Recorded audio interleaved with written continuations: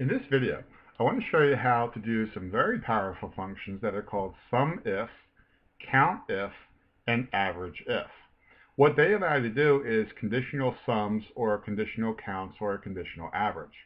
Let's say in this particular spreadsheet, we have over 200 transactions. And I know some of you have much larger spreadsheets than that. Now, let's say I only want to sum up the ones that are dinner only, okay? I just want to sum up the ones that are dinner only. So actually, in cell H4, I'll type in the word dinner. That's going to be my criteria. Now, we're going to start a new function. So once again, we'll use the function builder. I'll type in equals, click on the FX, and then I'm going to type in the word sum, and then click on OK. And actually, you'll see there's a couple sums, but the Sumif is the one that I'm looking for. It says as the cells specified by a given condition or a criteria. I'll click on OK.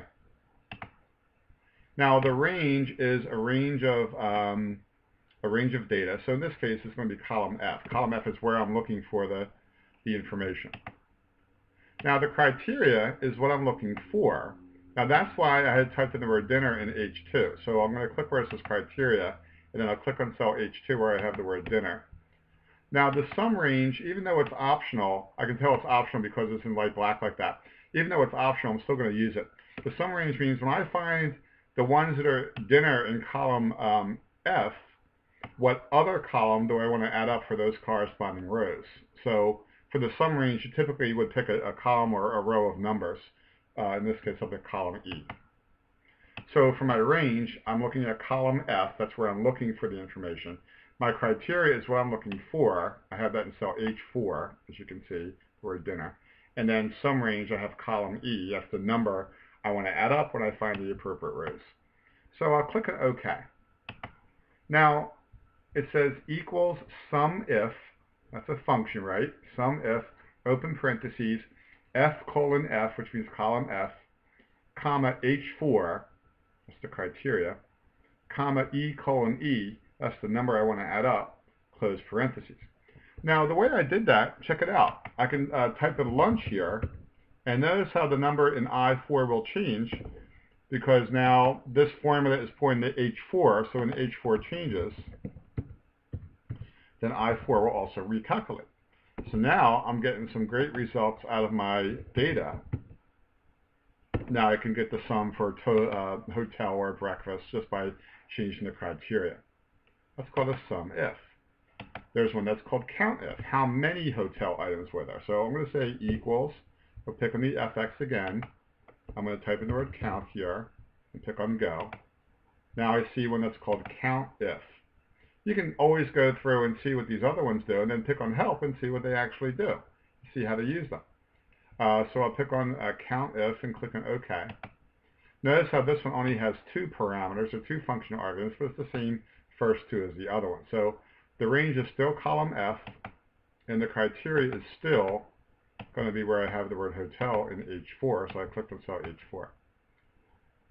So now this formula says equals Countif, open parentheses, F:(F), comma H4, close parentheses. Give me a physical count. How many hotel items are there? So now, if I change H4, which I change it back to dinner, both of those numbers are going to change.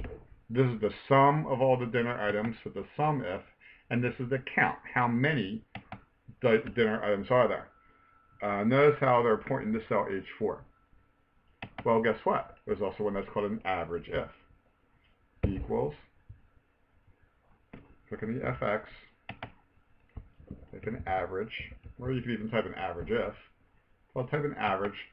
But see, there's other average ones in there, so you should really look through these and see what the difference is between the average. And you can look at the description, or you can look at the help over here. I'm going to click on Averageif and click on OK. So the range is still going to be column F. That's where the data is. Criteria is what I'm looking for. I'm still looking for that word in H4. So I'll click on H4 for the criteria, and the average range is the same as the sum range. It's going to be a column or a row of numbers. So now the formula says equals Averageif, open parentheses, F:(F), comma H4, comma E:(E), close parentheses. So that means what's the average of the dinner items. So if I change that to hotel, all three of those numbers will change because all three of those functions are pointing to cell H4, as we can see. Okay, so we have the sum if, the count if, and the average if. Now, in Excel 2007, they allowed you to go a little bit further in 2010 and 2013 also. Now you can add more than one criteria. Now you can go as many as you wanted to. But when you add more than one criteria, you have to then change the function to be sum ifs, or count ifs, or average ifs.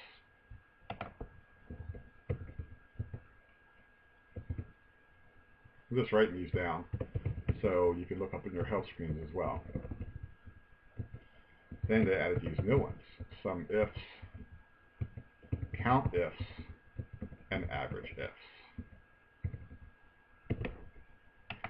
So for the sum if, well, let's come back over here. Let's say equals sum ifs. When you put an S at the end, that means you can do multiple criteria. So in this case, let me actually do it the way that I was been showing you, which is the FX. I'm going to type in sum, and now I see one that's called sum ifs. So I'll click on OK. All right, the sum range, now actually the sum range is going to be column E. So now the parameters are going to be in different order than before. The sum range is now first. I'll highlight column E. The criteria range 1 is the first set of criteria, which is really the first range, which is column F still. And the first criteria is still H4. Now the whole point of the sum ifs is where we can do multiple conditions. So as many as you wanted to. So now I have a second criteria range. The second criteria range will be column B, where I have the countries. Then the second criteria is going to be H5, where I have the word France. Now you can keep on going. You can do as many conditions as you wanted to, really. But this will make the point that I'm trying to make. So the sum range, I have column E. That's going to be the column of or row of numbers. The criteria range 1 is the first range that you're looking at. And criteria 1 is the first actual criteria. Criteria range 2 is the second range that you're looking at. And then criteria 2 is the second criteria. So I'm going to click on OK here. Look at this function. It says equals sum ifs, open parentheses, E colon E, comma, F colon F, comma, H4, comma, B colon B, comma, H5, close parentheses. That means they have to be breakfast and France at the same time, and then add those up. So if I change breakfast up here to lunch, all four of those numbers are going to change because they're all looking at cell H4. If I change the word France, only that one number is going to change because only this one is actually looking at the country as well. So this number is really a subset of this bigger number. These are all the lunch items, and these are the only lunch items from Germany. So now we saw sum if, count if, and average if. Put an S at the end of each one of those, and we have sum ifs, count ifs, and average ifs. You can find all of those under your help windows as well.